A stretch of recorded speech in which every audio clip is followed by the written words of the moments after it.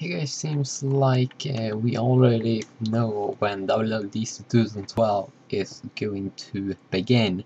So it seems like someone has booked a corporate meeting at this Moscow West place where Apple have all their like WWDC events. Seems like the date is the 10th to the 15th of June that we could have next WWDC. Maybe not that kind of interesting, but I mean, if you're going on a vacation next year, don't go there.